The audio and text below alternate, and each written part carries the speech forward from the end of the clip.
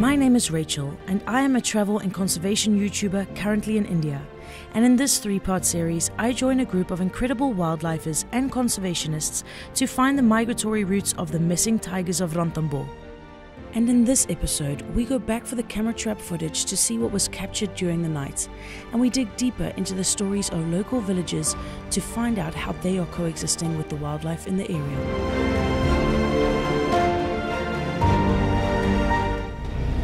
So it's about 5:30 in the morning. Last night we came back at about 11, so it's been a very short sleep. But yesterday was a very interesting day where we hung up the camera traps and everything. Now we're actually on our way back to go and retrieve it. It is ice cold outside, and with ice cold I mean it's so cold. The climate here goes from very hot in during the day to very cold, so just trying to wake up and adjust to the temperature a bit. We'll stay there where we have placed the camera trap. Stay there for 10 to 15 minutes. Because this is the main time of animal movement. Okay. So we'll try to see any wild animal without disturbing them. We'll sit there in the car quietly and we'll see what animals are coming there.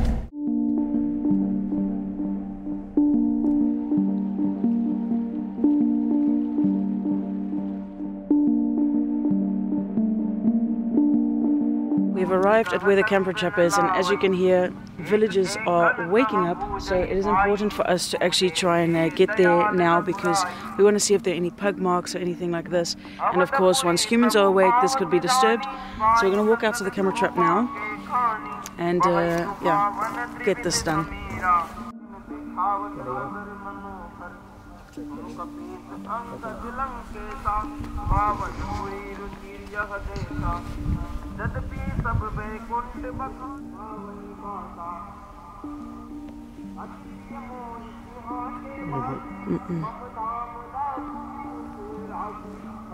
Just hold the trap. Not to move. Remove. No, move? Yes.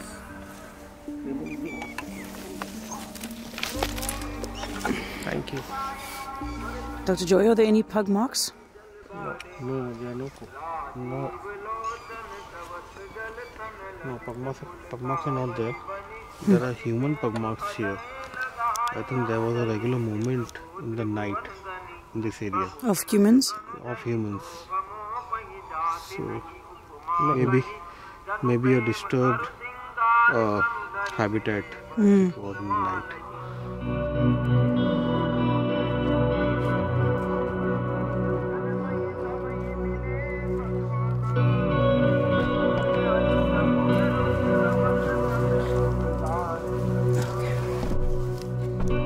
We have made it back, and we're going to check out the camera trap footage. Now, obviously, we were also hoping for a potential sighting, but it is very, very foggy. So this means there is enough water around for larger cats or any animals to actually just drink wherever.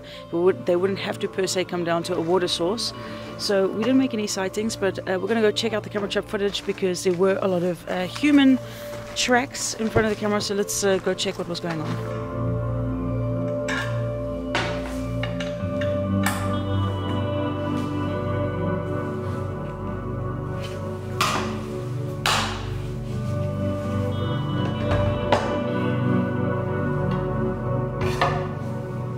Yeah, so we got our first shots of some wildlife, I think.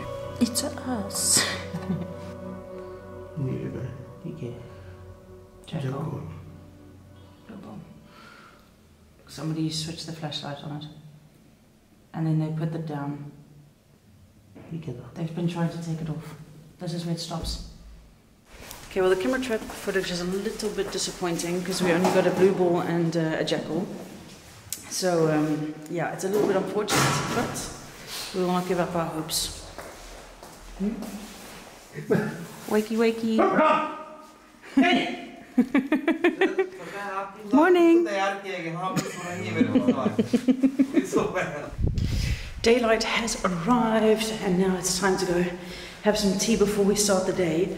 But I gotta say, like, it's been so nice to be here with this team because they are all really much into conservation in different fields. So, like, we've got somebody who has done research in wildlife conflict, somebody who's like more specialized in leopards, And yeah, it's really awesome to be here with other people that are so passionate about wildlife and are doing their best to, you know, research certain topics and go for the conservation of them. So yeah, I'm feeling fully in my element here, and I'm really, really excited to start day number 2. Hello, hello, hello. Put on my shoes. Yeah. Oh, yeah. The बावड़े होते हैं. हाँ वही. कौन बावड़े?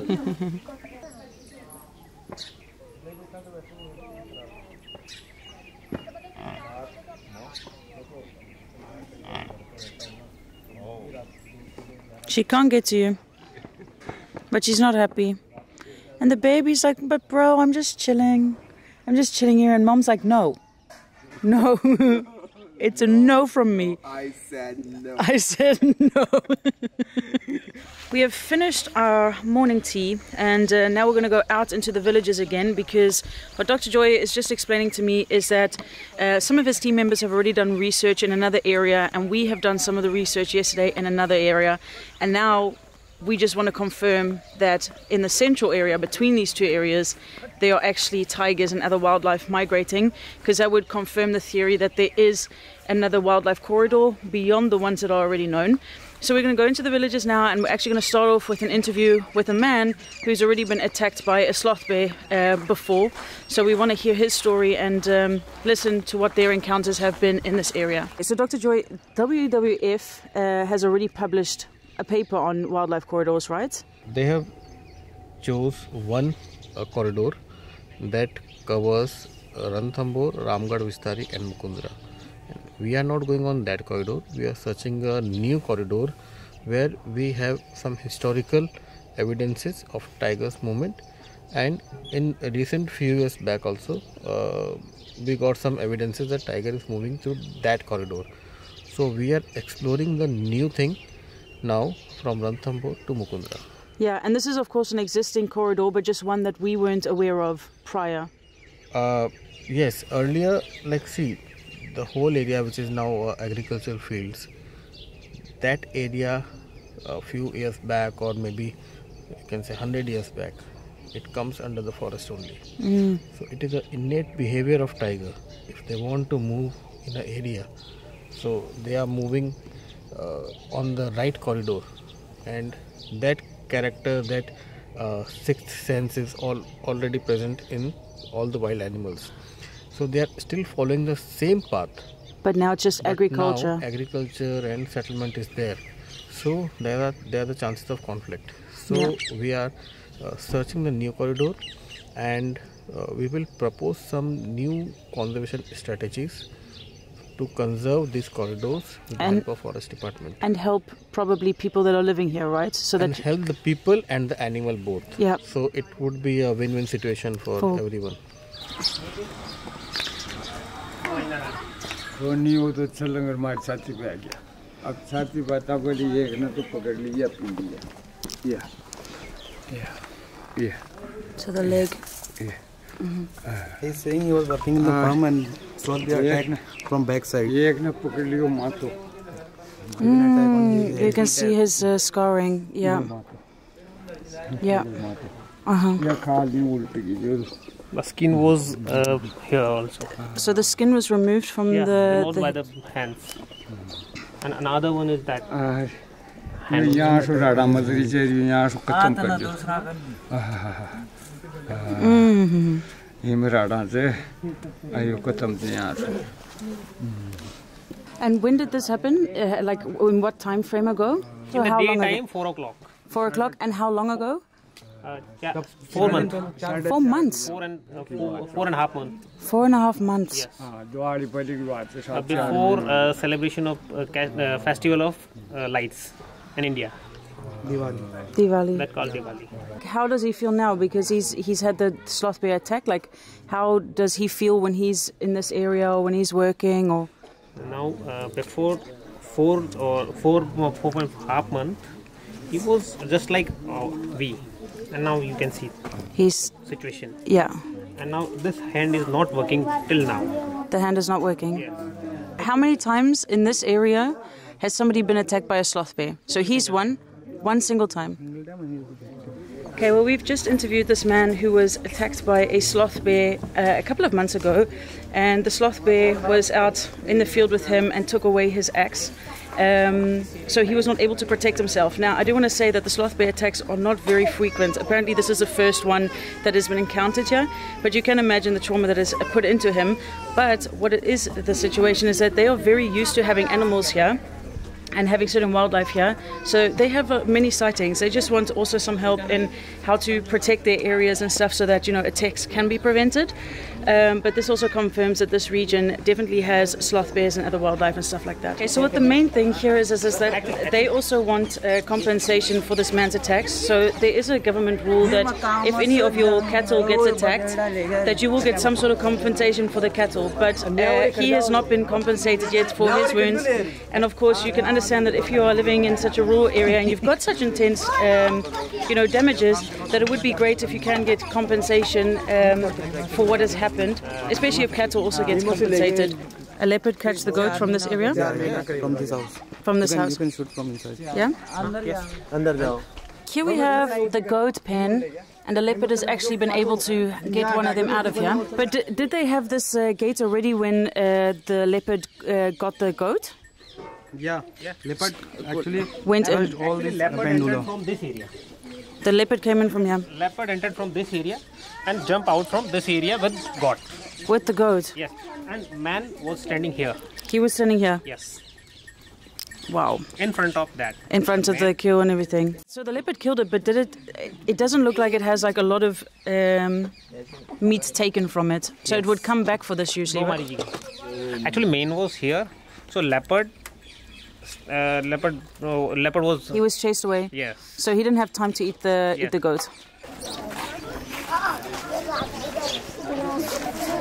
Okay, well, we've also been invited for a cup of chai at this man's house. Nice.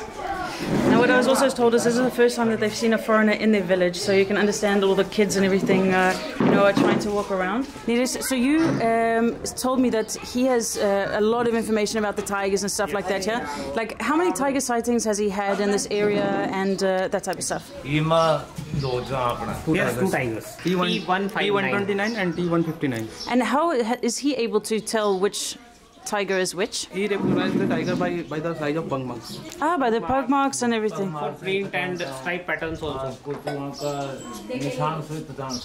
Stripe pattern also. And the He follows stripe pattern also. Actually, he is working for the department from last 8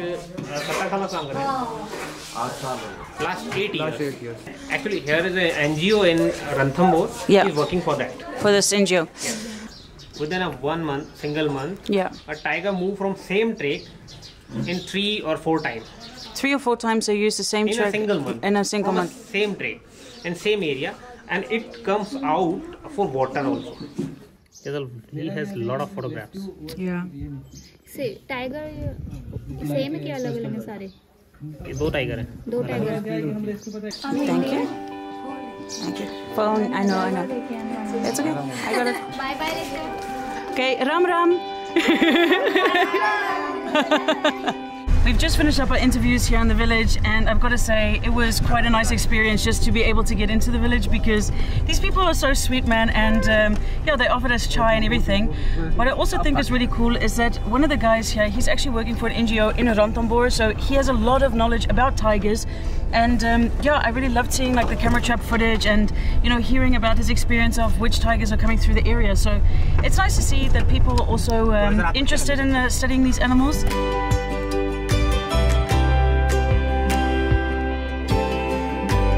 At night, actually he go to survey, to patrolling the farm. So he patrolling the farm for blue bulls and he was on survey to protect the farm by the blue bulls because they eat. Yes. The farm. Actually, they eat farm. They eat the farm, so they ruin the seeds. So he thought there was a blue bull, but when he go close to the blue bull, it was a tiger. It was a tiger, and suddenly he walked away from there, and he burned some crackles to frighten the tiger. Yeah, exactly. And the second story is when his wife was washing the clothes in the river. In that river. and from far away he saw there was a tiger, and tiger was also drinking the water. But he didn't tell her wife because he think if I told her wife, if I told my wife, She would have been like, she will be scared. She will be get But scared. if I will call her, then she will also scared and That's why run he or run away. yeah, and That's why maybe he tiger will will attack. yeah. Okay, so we've come to another house that we actually visited yesterday because they also had a story about the sloth bears in the area, and the German Shepherd that they've got for protection has also been attacked by 3 sloth bears. But there is kind of a reason why there are so many animals, you know, in this area. Like if we have here the agricultural pastures, here where the crops end, this is basically Ranthambore Reserve, and Ranthambore is known, you know, for its tigers and the leopards and the sloth bears. So it is quite logical that they are coming into this area. But one thing that I find very surprising is that even though these things are happening and the wildlife is here, like what I've learned is that people are very used to having wildlife coming through here, and they've adapted, you know, their way of life. So they've learned to coexist to some certain extent, because it is very, very normal that this wildlife is coming through this area.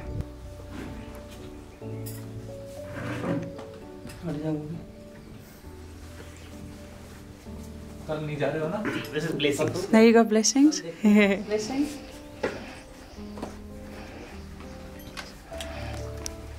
Okay, so we've been blessed on our way out. Yeah, as we're leaving this place, what I was realizing is that actually in one of the villages, you know, you have somebody who's had the sloth bear attack, but then you also have people working in an NGO to research the tigers, and I think it's really cool that still shows, you know, that people are trying to actually learn more about these animals in this region.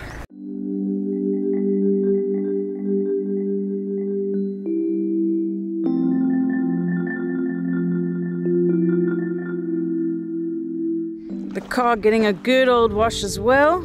Amazing. I didn't realize that we would be eating here, but people have brought the food, so that means picnic time. Picnic time. What is it? This is poha. Poha. This is samosa. Samosa also. Oh my gosh, seriously? Yes. Yes, that's amazing. But this is not rice, so this is rice. This is rice. Oh, you can take this also. Tasty है ये वाला पोहा. नींबू डालना sir. हाँ नींबू डालो ना. Really tasty. What about this? It's called samosa with green chutney. Green chutney, samosa green chutney. Yeah, so we just finished our lunch, which was absolutely delicious, and as you can see, everybody is enjoying the water. People are getting splashed, rocks are being skipped. It's actually really nice to be out here in the sun.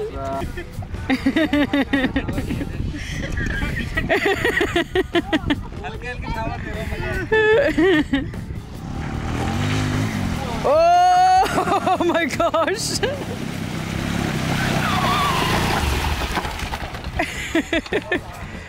Things are getting dangerous. Yeah.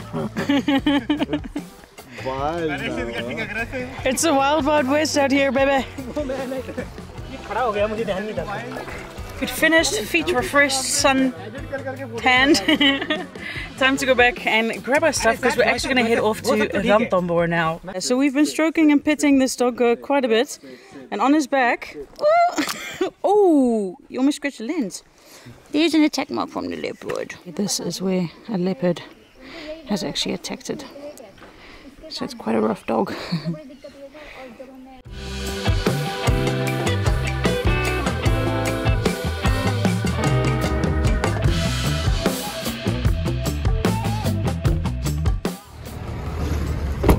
Okay.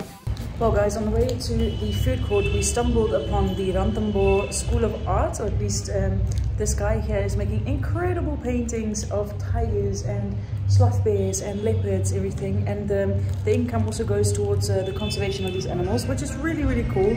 So I'm really excited to actually go to Ranthambore tomorrow, but his art is absolutely incredible.